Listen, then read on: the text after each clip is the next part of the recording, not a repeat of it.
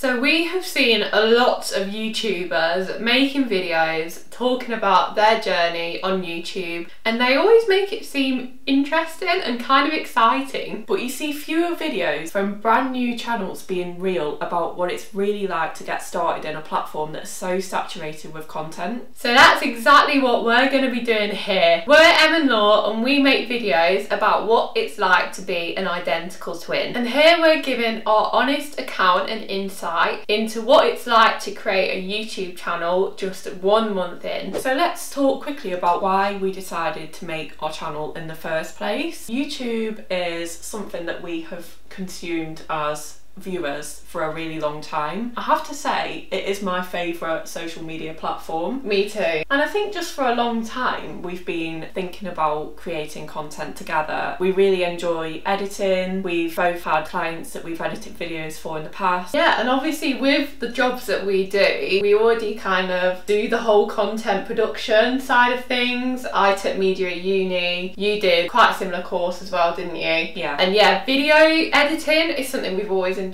I think with the both of us being identical twins, we thought that we have quite an interesting platform that people would be curious about viewing. So being marketing girlies that have been in the industry for a while, we didn't do things by halves. So when we decided that we wanted to start our channel, that was actually the end of last year, wasn't it? So it's December 2023, and within a couple of weeks we created a year's content calendar which documents every single video that we want to make for this entire year ahead, including filming dates, editing dates, uploading dates, what kind of shorts we want to produce for each video. So yeah, we really didn't do it by halves, and we made a plan to consistently post every Sunday, every week, and so far we have done that. So the first thing worth mentioning is that we are actually a little bit late filming this video. So it's now in the middle of February, but we're taking our stats from the end of January so we can show you guys an accurate representation of how many views, subscribers, all of that good stuff we had from a month on YouTube. So we got off to a little bit of a slow start, didn't we? We posted, I think it was one video and then a couple of shorts, but we didn't realise that the shorts hadn't posted as shorts, they posted as videos. And at the minute we're getting most of our views and our subscribers from our shorts. That's what's kind of drawing the audience in. We had 2 weeks in January where we had probably like 2 or 3 views on the main video and then no views on the shorts that had been posted as videos by mistake. As soon as we realised that problem and rectified it, that's when we started getting the views in, wasn't it? So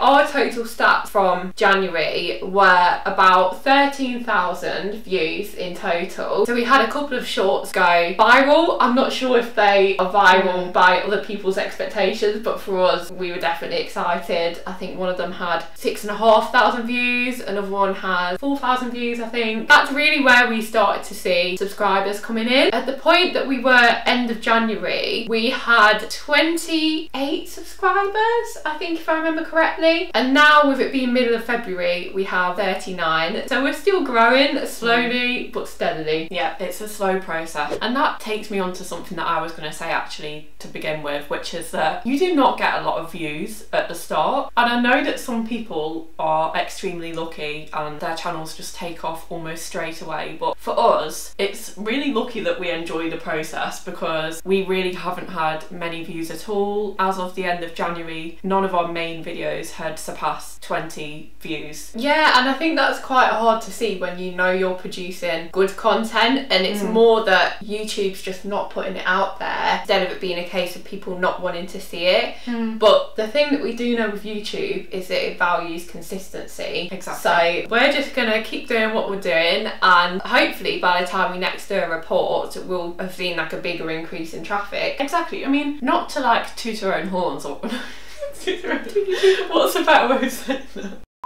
I actually think that our initial content that we've put out is pretty good quality. We have had an issue with sound, which we're still trying to work on now, but I have heard a lot of YouTubers who are giving these kind of advice videos. They'll say things like, oh, don't worry if your first few videos don't get a lot of views because you probably won't want people to see them anyway. Like in a couple of years' time you'll look back and you'll realise that the quality wasn't there. But for us, I think we've started on the right foot and we are producing content that we're genuinely proud of. I think this all comes back to us being media and marketing girlies. Like, we just know what makes a good video. We're quite specific about how we want it to look. We want it to be good quality. You just can't get fixated on the numbers to begin with, I think, because it is a slow process for most people, and you're going to be disheartened if all you care about is the views. So at the minute, with us being quite a new channel, I think one of the hardest things is to get engagement on our videos. So things like comments, likes,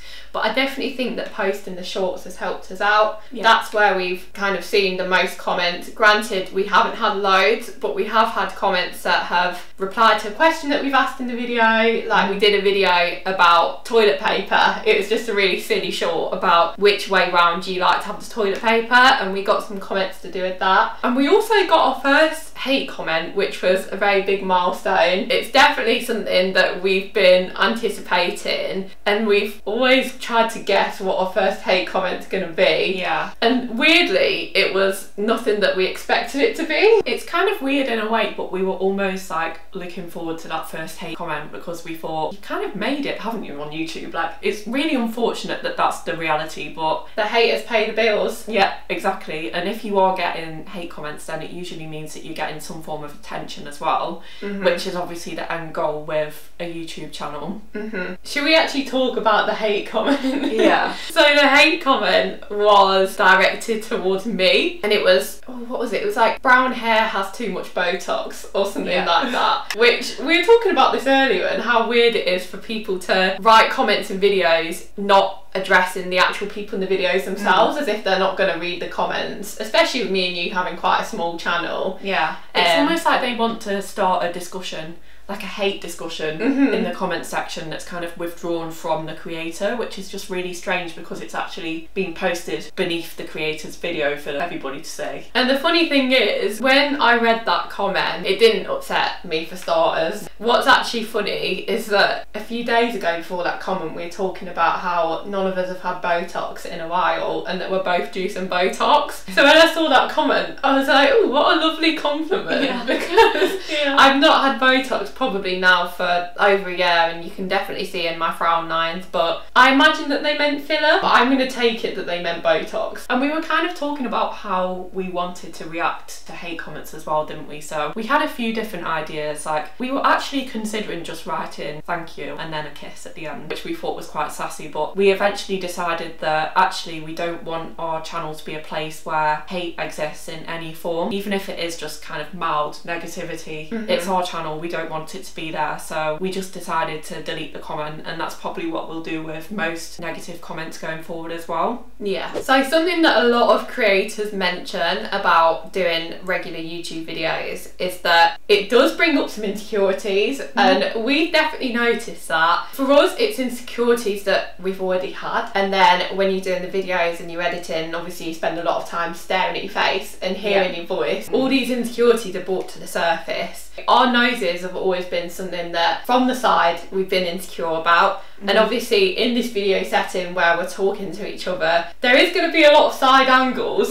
so that's definitely something that we've had to adjust to. Yeah, and then the other thing, which was probably more of a big deal for me, I'd say, than for you, was just listening back to the sound of my voice. The first few times I just could not get my head around it, because obviously we all know that the way that we think that we sound is actually very different from how other people hear us. And I think I had kind of like almost like an identity crisis, where I was like, I didn't know that my voice sounded like that, and I didn't like it, and didn't feel like I had a presenter's voice or just like a very YouTube friendly voice. I mean, the good thing about YouTube though is that you don't have to be a certain way. It's not like we're presenting for the BBC. Like, people of all personalities, all appearances, all voices can create a YouTube channel and do well. So, but it's definitely a common thing that a lot of people go through when they hear themselves on camera for the first time. Yeah, and I would say as well, like, if this is an insecurity of yours and maybe it's holding you back from creating videos, then you do get used to it really quickly. Like, I am completely used to my voice on camera now, and it's been like 3 videos that I've edited and I'm already fine with it. So don't give in just because of of your voice because nobody else cares, like nobody else hears it the way that you hear it. Another thing that I learned pretty quickly is that I needed boundaries, and I don't know if you're the same, but for me, when we created the channel, I got really excited and I just couldn't wait to start getting views and subscribers, and as we said, it does take a long time, and I got into the habit of, because I work from home, I'm working on my laptop all day, I would be constantly checking YouTube to see if we had any new subscribers, to see if any of our shorts had gone viral. But it is a bad habit and it's a bit of a slippery slope. Like I definitely had to set those same boundaries for myself. I think you just get really excited, especially when we actually see the subscribers and the views coming through. You get a bit of like an adrenaline rush and you want to be checking constantly. But it's like that saying, a watch pot never boils. Yeah, it's so I work from home too, and I started to use it as kind of like motivation to finish a project. I would say to myself, when the project's finished, I can go on YouTube and I can have a little look, and then I'm not allowed to look again until my next project's finished. Yeah, that's a good idea. I only check once in the morning, so when I'm checking my emails, I'll also check the YouTube analytics, and then after that I do not let myself look because it just kind of fosters these obsessive thoughts. It can be kind of discouraging as well when you're just starting out and you're not seeing the numbers go up as you would want them to. I do just want to finish this video on a positive note though, because I'm sure that you feel the same, but I have fallen in love with this process so much of creating videos and editing the content. I actually just think it's all worth it. Like, even though we don't have a lot of subscribers right now and our videos don't really get a lot of views, I just think the opportunity for me and you to get together and be silly and just have conversations that we otherwise wouldn't have. I think it gives us an excuse to hang out, doesn't it? And I think going forward, the sky's the limit. We have so many goals. Like I said, we've got a whole year of content scheduled out already. The aim is to be at, how many subscribers do we want to be at by the end of the year? I don't think we've discussed this. No. I have been manifesting quite a lot and just feeling really positive about this channel, and I keep seeing the number 10,000, and I've said to you, I don't know whether it's 10,000 views or 10,000 subscribers. I think if it was subscribers that would be incredible, but exceeding expectations for such a small channel. Yeah, I mean, I said to you that my aim is to double the amount of subscribers we have per month, and I think that's quite a realistic goal to have, and then anything more that comes out of it is just like an added bonus. So we hope that this video can be a motivator for anyone who's thinking about starting their own YouTube channel. You don't have to have everything in place. You don't have to already have a massive following on any other social media. If you think you've got content worthy of sharing, or even if you just think that you'd enjoy starting a channel without the pressure of anything coming out of it, then definitely, why not give it a go?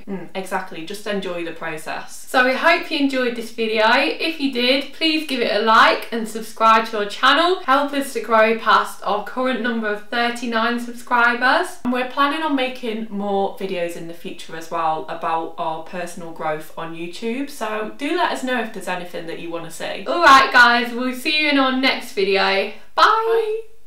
Now I realize it was always supposed to be